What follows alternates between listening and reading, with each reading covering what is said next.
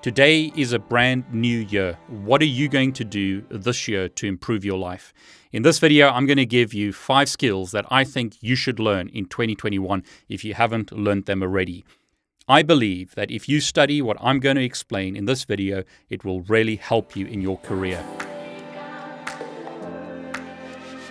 I believe strongly in riding waves. I've ridden waves in my career over the years. I got ahead when I learned about voice over IP and the whole industry changed from traditional telephony to voice over IP. I got ahead when I learned about OpenFlow and network automation, network programmability. I like to ride waves because I think it can really accelerate your career. So my advice is learn these 5 skills if you want to get ahead in 2021. They can really help you. Now, before I talk about the skills, I want to talk about career paths. I'm often asked, David, what should I study? What should I become in my career? And that decision is a decision that you need to make. My advice would be do what you love. You don't want to spend your whole life working in a career that you hate. If you enjoy development, become a developer or a coder or a programmer, whichever term you want to use. But perhaps you don't enjoy coding, then you may want to become an ethical hacker. Decide what you want to do with your life. You have one chance, so make the most of it. Do what you love. Don't spend your time doing things that you hate if you can at all possible. So work towards where you want to go. If you want to be a software developer, then spend time on skills that help you become a better software developer. If you want to become an ethical hacker, then spend time on skills that help you become a better ethical hacker. The good news is that the 5 top skills that I'm talking about in this video will help you in multiple career paths. So you could start more generalist and then become more specialized as you find out what you enjoy doing. 4 paths that I think can really help you are software development, become a software developer, or become an ethical hacker, or work in cybersecurity, or become a network engineer, or have an understanding of networking, or work with analytics, data science, machine learning, and artificial intelligence. Any of those 4 paths, or tracks if you like, I think can lead you to a lot of success, but decide what you enjoy. Either focus on development, or on cybersecurity or ethical hacking, or on networking, or on data science, analytics, machine learning. But again, you could be a developer as your core skill, but have a strong knowledge of networking. Or you could become a network engineer and have understanding of programming. I don't think you can be a network engineer today or a good network engineer if you don't understand development. So become the person that's a good network engineer, but also very strong on programming, using Python as an example. Differentiate yourself from others by having skills in multiple areas, but focus in on one. There's too much information to learn in a lifetime, so focus in on one of the technologies and become the best that you can be in that specific area. But there's nothing stopping you from having skills in multiple domains, but decide what you want to do. And with that in mind, here are the top 5 skills that I think you should get in 2021. Number 1 is Python. If you don't know Python, you're going to be at a disadvantage. Doesn't matter if you're a network engineer. Doesn't matter if you're a ethical hacker. Doesn't matter if you work in data science. Doesn't matter if you're a programmer. You need to know Python today. It really opens up doors for you. Number 2, you need to know Linux. The world runs on Linux.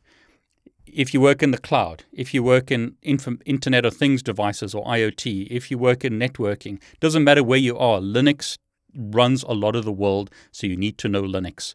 I don't know how many times I need to say it, but you need to learn Linux. You need to learn Python. Thirdly, you need to know the cloud. Networking has been changing for many years, from on-premise to applications hosted in the cloud. There's a reason that Amazon are as big as they are.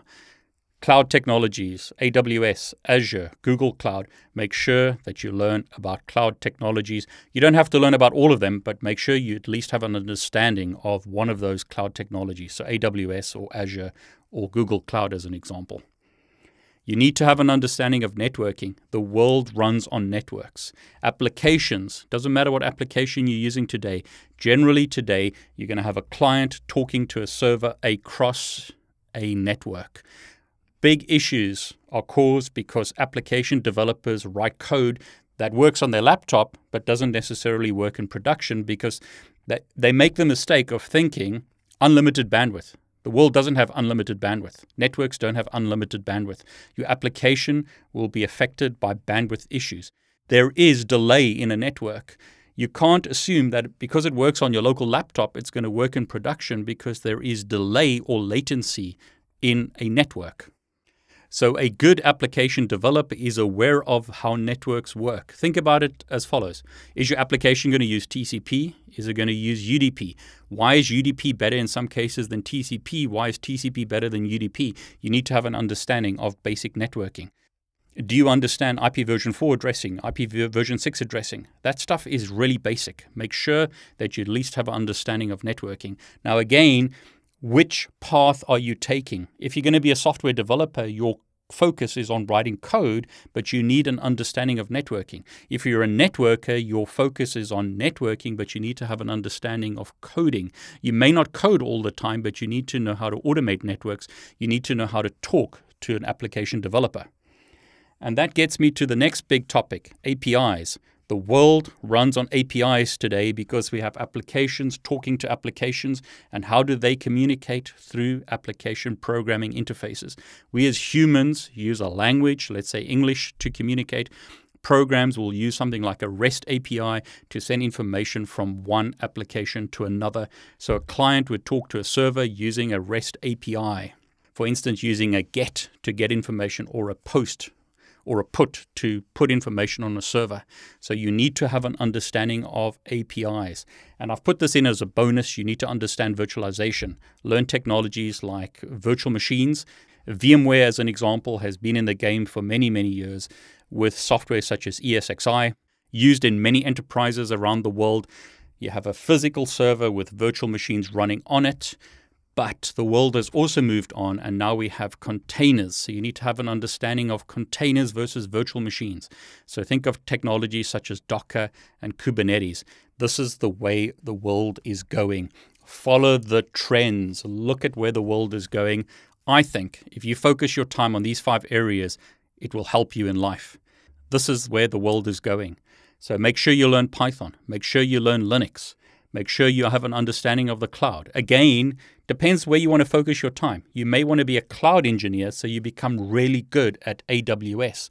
But you can't be a good cloud engineer if you don't understand networking. Just because you put an application into the cloud doesn't mean that you can ignore networking. You actually have to understand networking, because you have to understand concepts such as load balancing. You have to understand subnetting. You have to understand firewalls. You can't have one without the other. So if you want to put applications in the cloud and you want to manage those applications, you need to have an understanding of networking. Even if you're running applications in Docker containers, you need some kind of networking, because how are your client applications going to talk to your server applications?